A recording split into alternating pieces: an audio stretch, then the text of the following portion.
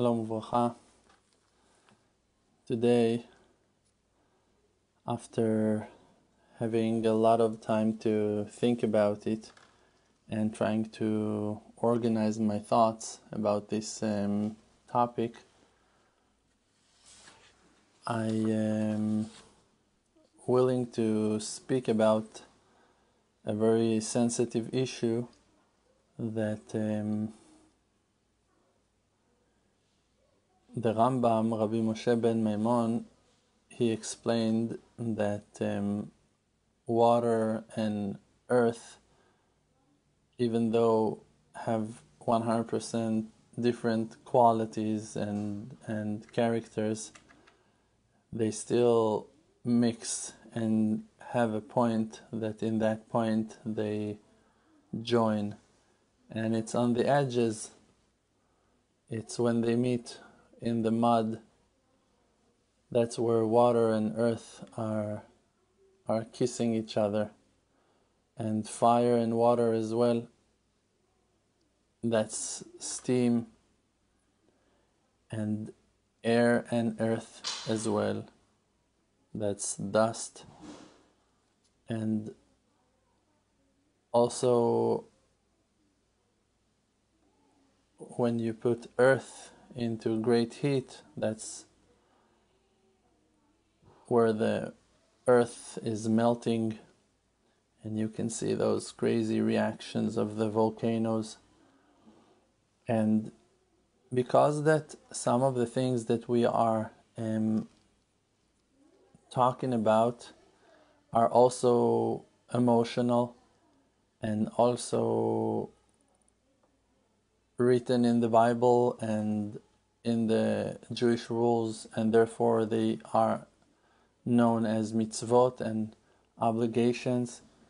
So the borders and the way to approach them and to see them and to talk about them can be very, very deep and very, very sensitive. And therefore, we need to be very careful when we're talking about that. So I wanted to talk today about relationship. I wanted to talk about the physical act of mating, and wanted to explain a little bit from different angles about this very important issue and amazing issue and wonderful issue, and also very painful issue and sensitive issue.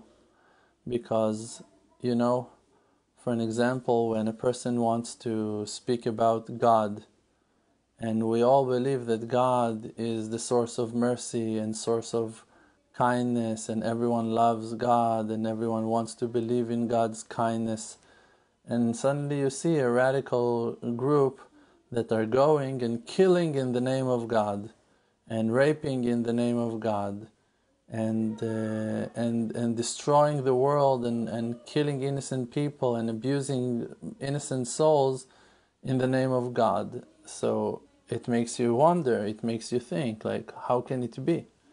But people, like thieves, like murderers, they're allowing themselves to use a holy tool, a holy instrument, a holy thing, and to steal it, and to possess it, and to make it their own, and by that to destroy the holiness of that thing, and to create a horrible shade on the world. And relationship, sex, if you call it that way in English, is something that is very, very holy. It's actually the only way to bring life down to earth, to the world.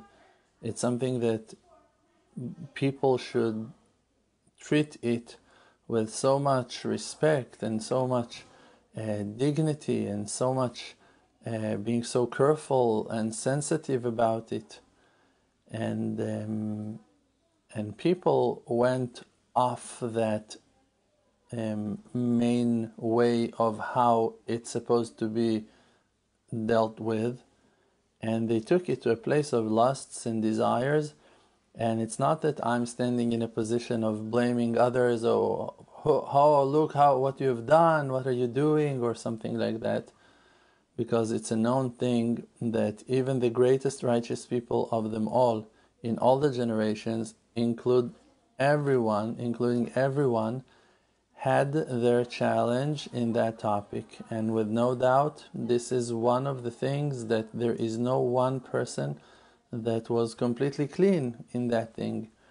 And as holy as you are, and important as you are, and closer to God's will in that aspect of life, that's how, when you fail, your failure might cause bad consequences and horrible results. And when a person is finding himself that he's climbing and reaching levels in spirituality or in holiness, of course that person should consider more and more to protect himself and to find ways how to be more focused on doing things in even holier way and more appropriate way and nicer way.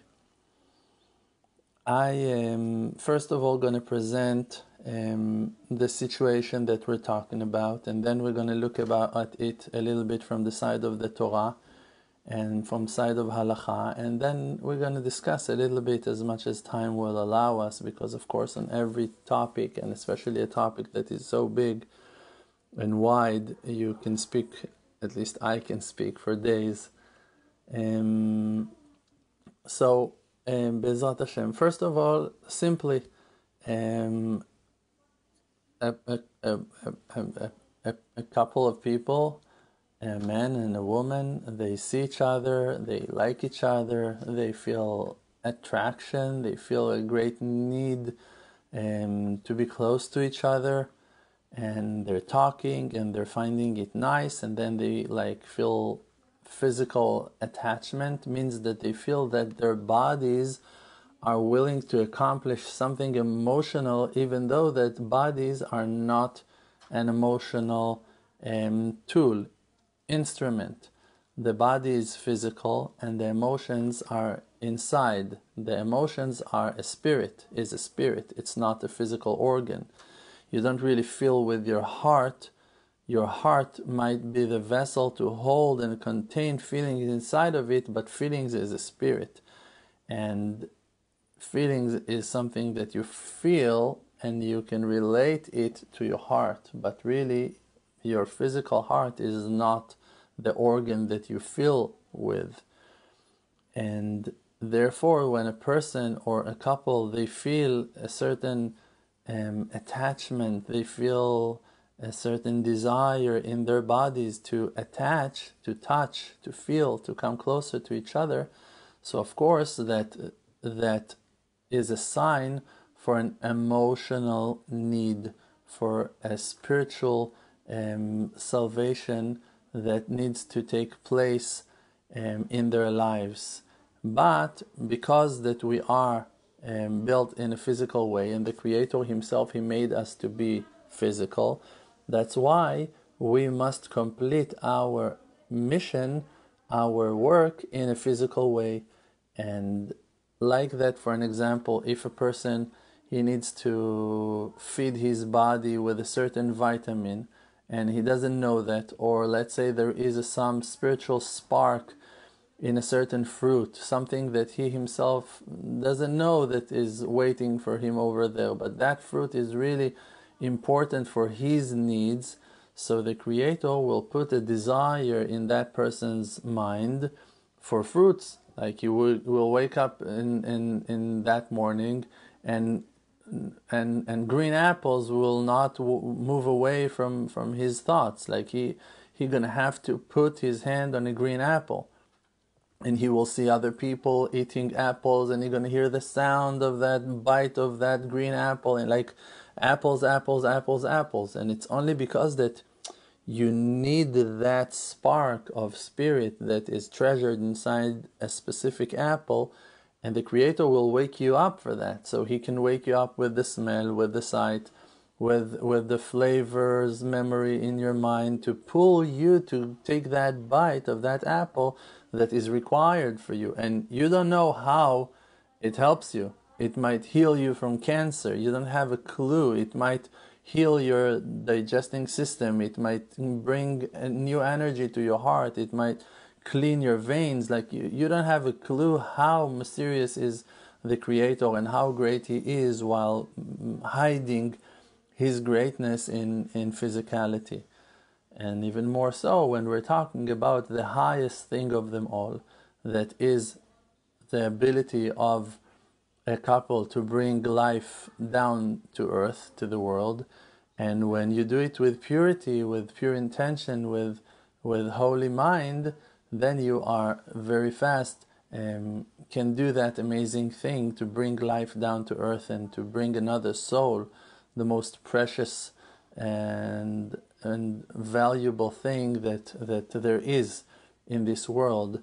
But when a person is falling, or a couple are falling from that spiritual level of doing something right and in a proper way, so then they are contaminating that act, and instead of bringing pure souls down to earth, they might bring damaged souls and bent, and even worse than that, they might bring bad spirits down to earth, spirits that might be evil, might suffer greatly. And there are many dividings, and it's a very, very complex method to explain. And like I said, it can take days to speak about it, but I'll try to touch every one of those parts. So first of all, this is relationship. Like we said, that's a natural thing. Every man, every woman, and also animals, they have that desire, and also plants, also trees, also flowers, even if they're not mating physically like animals or people are, still the spiritual, the physical nature of mating exists in them as well. There is a seed, and there is a place for that seed to be accepted, and over there, like an egg, and over there that the life will be produced. Okay, so that's first of all. Now there is the Torah. The Torah, the Bible, is telling us first of all stories, amazing stories that will teach us the way of the land, the way to behave, the way to act, how role models and people that we for sure admire, like Abraham, like Isaac, like Jacob, like righteous people, that we're going to learn from them how to behave, how to treat our partners, what to do, how to do. And of course the Torah is also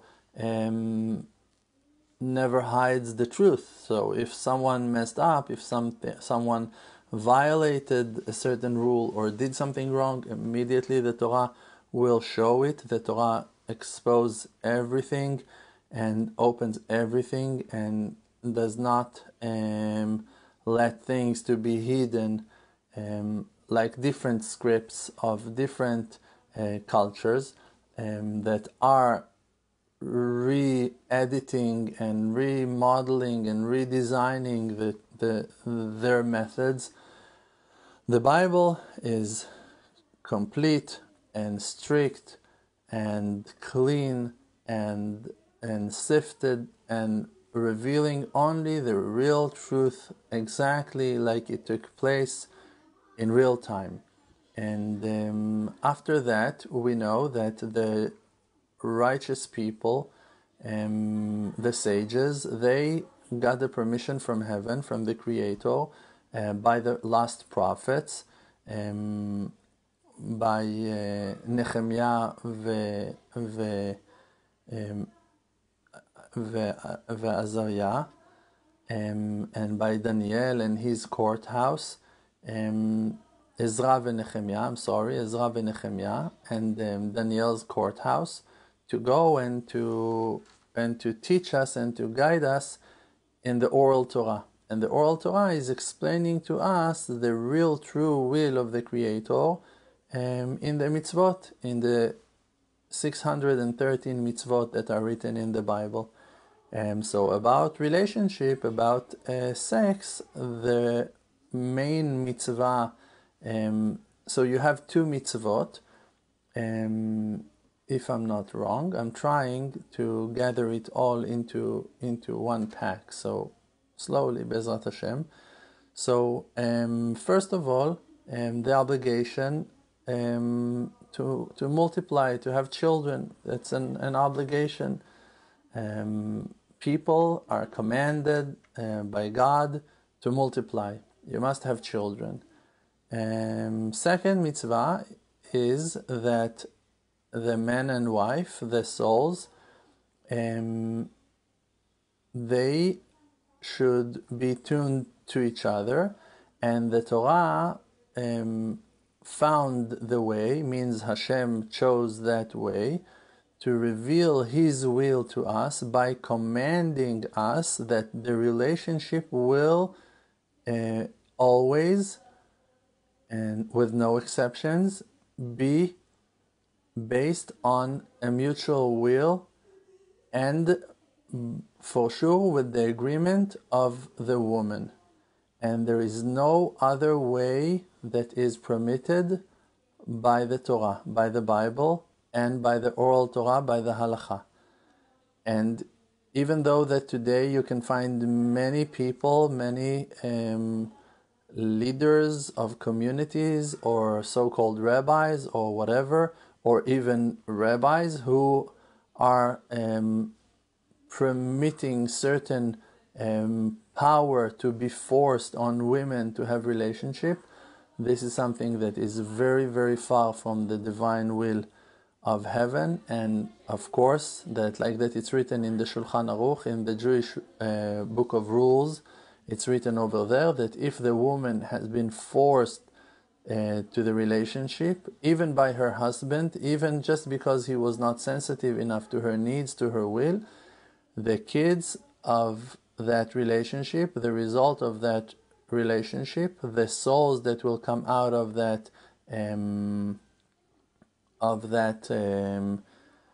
mating will be damaged in a spiritual way, and they will be called Bnei Anusa, the children of a raped woman.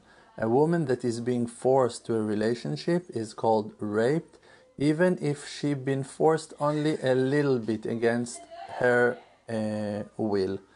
Now, the main thing to see here is that, of course, in relationship, there are many situations that it's not like black and white, you need to do this or you need to do that, or that a husband should do this or the woman should do that. It's not so simple, and it's clear and obvious that in relationship you have many sensitive situations, and sometimes you need to have more patience for the woman, and sometimes you need to have more patience for the man, and sometimes you need to understand that people came with trauma to their relationship, and people came with fear to their relationship, and people doesn't know.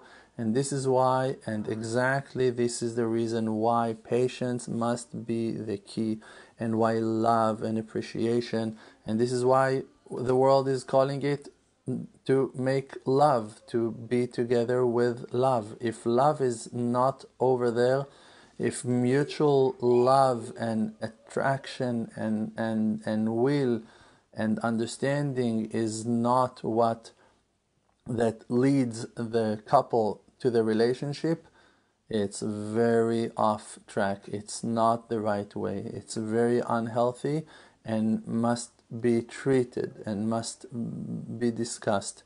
And communication and conversation between the couple, and also to find someone that will be able to guide them and to assist them and to help them to open up their own feelings and their own emotions, and to speak about things calmly and in an adult way and in a mature way and in a nice way, in an understanding way, is very much needed and required for the relationship. So the mitzvah is called mitzvat onata, Mitzvat onata means her time, means that the relationship must take place in the time that will be correct and good emotionally for the woman, in her time, in the time that she will be willing to have relationship with her husband. If she doesn't want to have a relationship with her husband, it's wrong, it's wrong, it's wrong, it's wrong. You cannot fix it.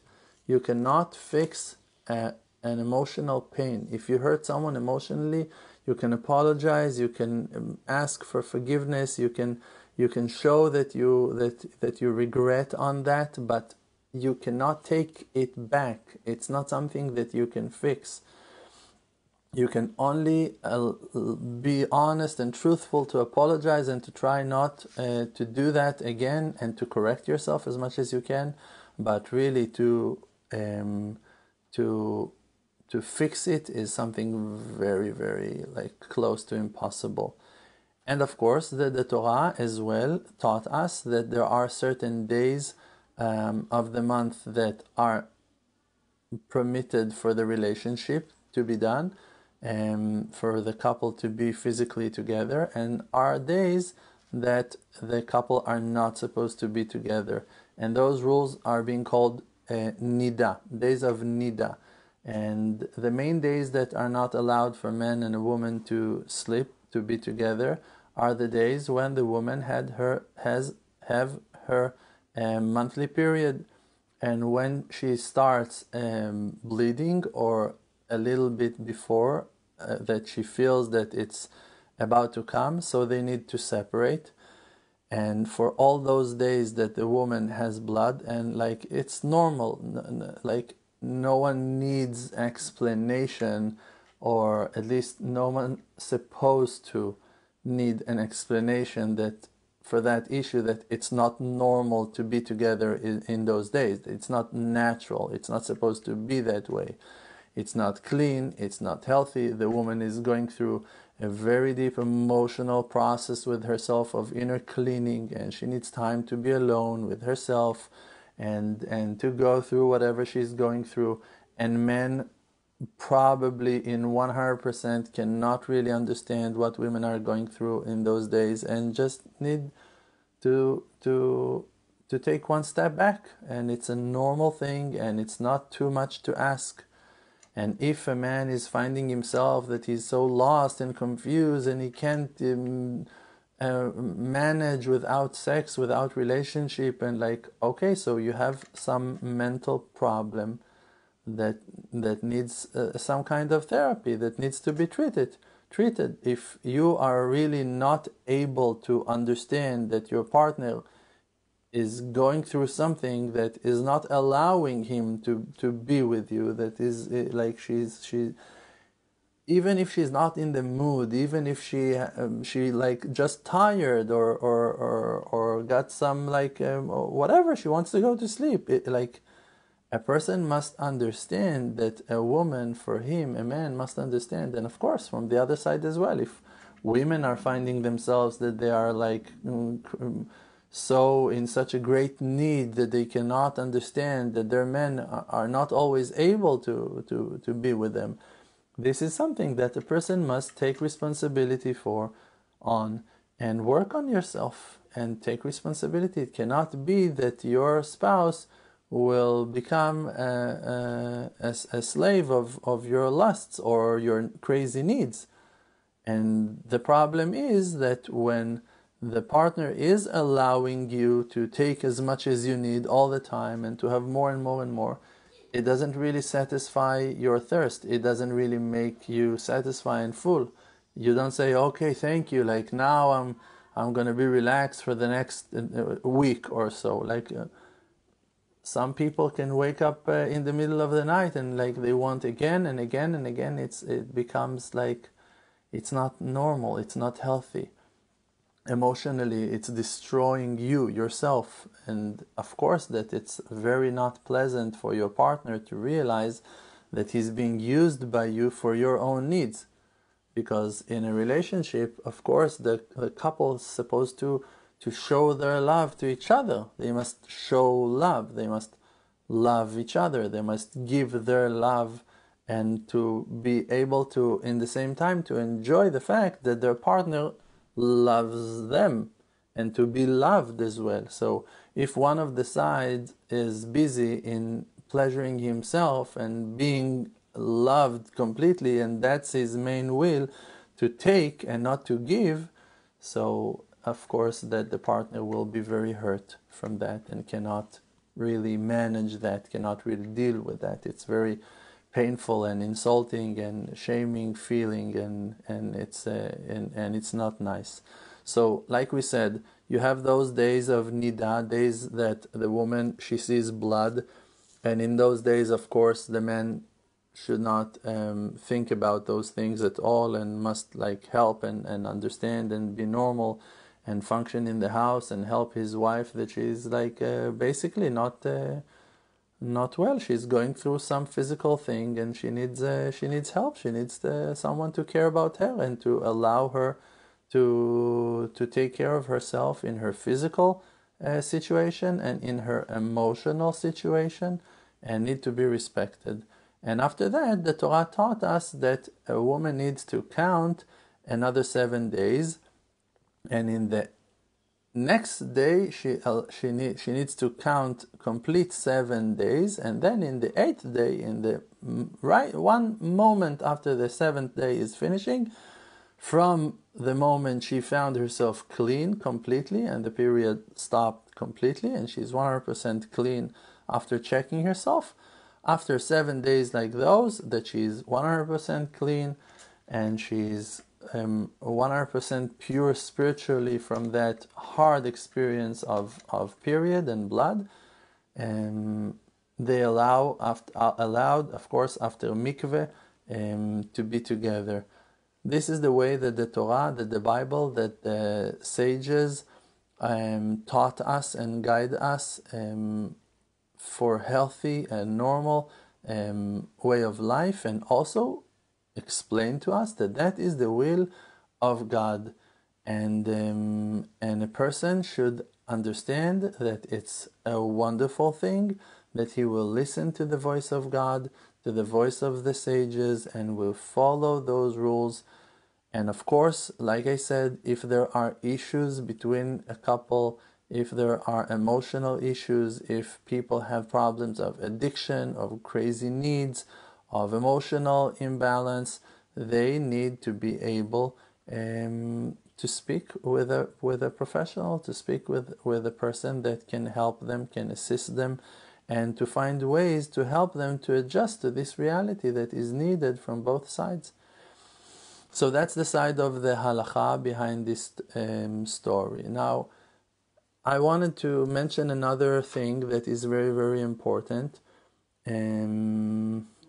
Mikveh is not a shower, by the way.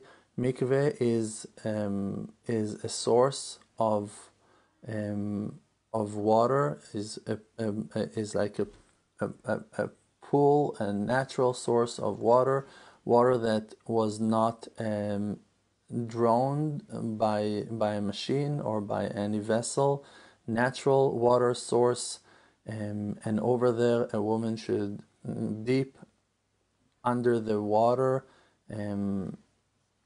minimum of 2 times for that one time to be 100% pure and covered from every angle in pure water that are providing spiritual purification and not physical cleaning. We're not talking about physical cleaning, we're talking about the spiritual purification that is needed. And now, I think that it's important to understand what happens in a relationship when it does not bring the couple to have children. Many times, the couple can have the relationship without children coming out to the world because of that. But as we know, the sperm of the man holds spirit inside of it, and that is life. It's life itself. And also inside of the woman, there is a place for the seed to be to be received, to be catched. And it's not only the egg itself, because when the egg is over there, so a baby will come out to the world from that act, but also when they were together and there was no egg over there, still there is a place over there for that sperm to be accepted. And the womb and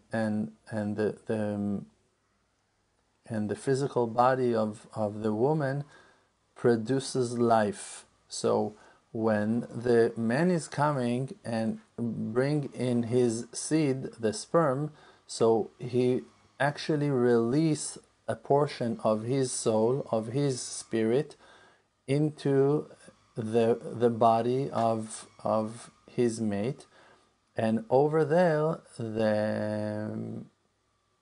the life that are being produced when there is no egg will not catch a physical body, but still will hold life.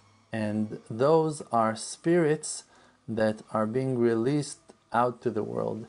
And a person should understand that when he is mating, he is bringing out spirits to the world. And corresponding to the intention of the heart and mind of the couple, the nature of those spirits will be set. Means that if they were united with love and with honor and with mutual appreciation and with all the good and great attributes, the soul that will catch form or physical form in a child, or spiritual form as a spirit, will be as good as their mindset, as their intention. And if they had selfish or any kind of negative thought or intention, self-centered, or God forbid evil, in that situation the couple might find themselves creating and bringing down to earth evil spirits. And this is why there is a prohibition that is called zera lebatala, to spill the seed for no purpose, for no real holy intention of mating. And when the sperm is not getting into the body of the woman, so over there something very, very off happens. And this is where bad spirits are coming out to the world from. And men should consider that very, very, very seriously, not to throw their seed for no reason and without a decent and normal and kosher relationship, because the outcomes of that are horrible and are creating the damage and the destruction of the world in so many ways. Now, I can explain to you a little bit about it, but something very important for me to mention is that because of that importance of not throwing seed for no purpose, many men found an easier way for themselves to deal with this situation, and instead of doing horrible things like masturbating or whatever, they are just forcing their wives to the relationship, or forcing other women to a relationship, and they're allowing themselves to say it's less worse to be with your wife or with a woman when she's not so much into it, not willing to be, just for not throwing seed for no purpose. And again, it's like, if you ask my opinion about it, it's like to say, okay, listen, I feel like killing someone, but instead of killing him, I'm just gonna beat him up really, really well. And like, you say to yourself, like, I feel like eating a live animal, alive, without ritual slaughtering it, but I cannot do that. So you know what? I'm gonna eat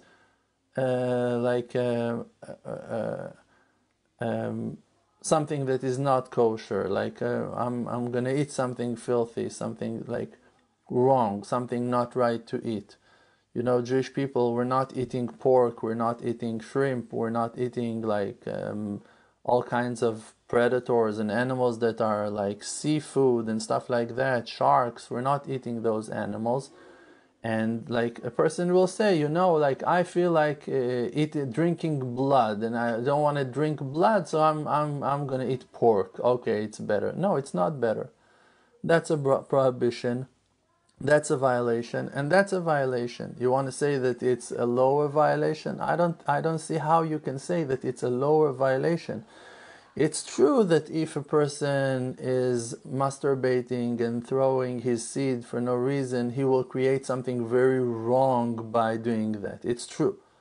And it's true that the outcomes of the seed of those souls into the womb of a woman, like we said before, will bring out a soul or a spirit that will not be as upgraded and holy as the souls that came out to the world in purity. But what with all the emotional pain that a woman will go through? What with the abuse? What with the hurt and the trauma that you might cause a person by forcing him to act in a way that he is not willing, against his heart, against his intention? This is something that you cannot pay back for. This is something that you cannot heal. Women that been hurt by men, or men that been hurt by sexual abuse, they cannot recover. Like, even if they learn how to deal with the trauma, even if they learn how to function in their life in a normal way, the scratches are bleeding and waking up back to life over and over again and again, and you cannot ignore that scream. You cannot be so selfish and self-centered and evil to ignore the emotional destruction that you cause by using another person for your physical needs. So I disagree with that sick method, I call it, very sick method of forcing women because of man's need. It's a horrible thing. It's not allowed to do. And if you have such a severe problem and issue that you're not able to hold yourself, it's okay. You need therapy. You need to go and talk about your problem with a professional, or in a group, or with friends, or with someone who will help you, with a teacher, with a decent and normal rabbi, or whatever.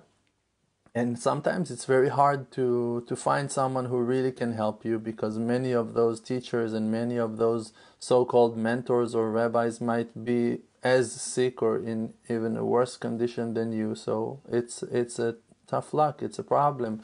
You need to find a way to deal and work with yourself. And I think that the main way for a couple to work on their issues is while talking to each other about their problems. That the man will sit with his wife, that the woman will sit with her husband, and they will sit and talk and discuss, and he will say, but listen, it's very hard for me, and she's gonna say, yes, I understand, and it's hard for me as well, and this and that, and they will go deep into detailed conversation. And sometimes it's hard, and sometimes you need to learn how to talk for things to become appropriate and right and fixed and correct. I think we covered a lot, right? There is maybe much more to say, but the main thing that really needs to be discussed is that things must happen in a relationship out of love and out of mutual respect, and not out of fear. And also the education for our beloved children in that area, to teach them and to guide them to life, must be based on love and based on our will for them to enjoy holy and pure life, and not based on our fear that they will not be hurt and that they will not do something wrong or whatever. We just need to try to do the best that we can to present and show love and caring to everyone, to anyone around us. And if you have any thoughts, if you have any things you want to ask, please allow yourself to ask us, to send emails to the Emunah Project, to ask questions on the Facebook comments. You can send questions on Messenger. WhatsApp phone number of ours is advertised all over the place on social media. Please contact us. Please don't be ashamed and don't be sorry and don't feel bad with yourself. People are very fast falling to self-blaming and, oh me, I'm so horrible, I committed those crimes, I violated, like I did this, I did that, I was like, okay, like relax. All of us, we need help. Like everyone needs help in his areas that he's weak at, and this is what friends are for. That's exactly what we're doing here. This is exactly what we're trying to do, to build a better society and a better community and a supportive and a wonderful group that will provide healing and therapy to all. So allow yourself to consult and to talk. And I'm also having private sessions and conversations on video conferences, conversations with people, with couples who wants to talk and who wants to open up and to share and to talk about those things. And I'm sure that I'm able to assist you guys if you need. And just contact us to info@emunah.com, and we'll be very, very happy and pleased to assist you in any possible way. And that's it. Be strong and be truthful. And I saw one of the comments earlier that a woman wrote that women should just learn how to say no. And it's true. It's important. Women should learn how to say no. I was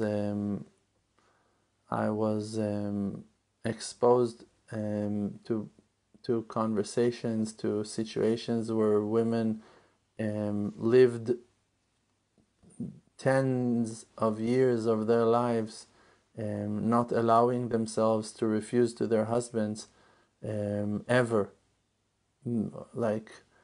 and killing themselves, like emotionally destroying themselves in horrible pain. And it's not right, it's not true.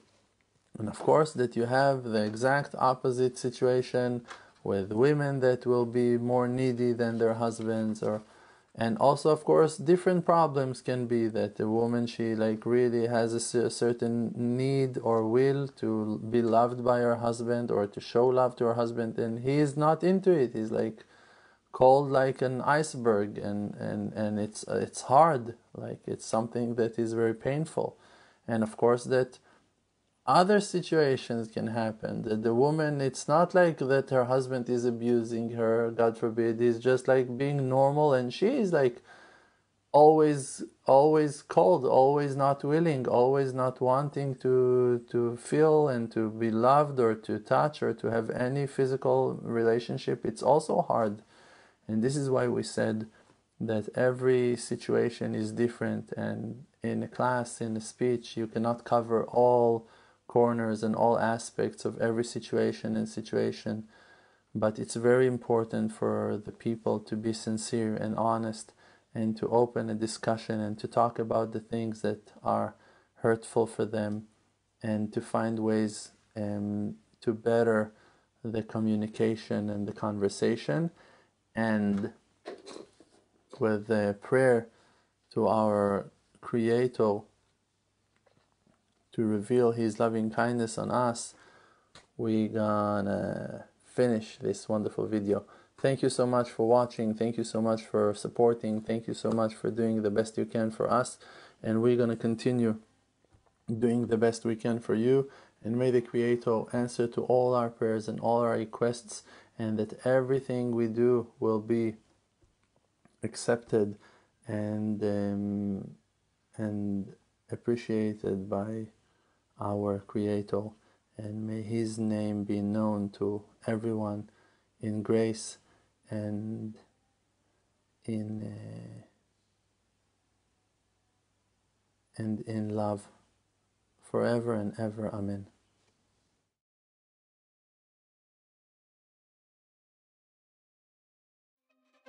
The world does not exist. Because Olam Milshon Ne'elem, the world is just blocking the light of truth. The world called Alma Deshika, world of light, is just a fake. We're just inside of an illusion. It's just a fake. We're just inside of an illusion.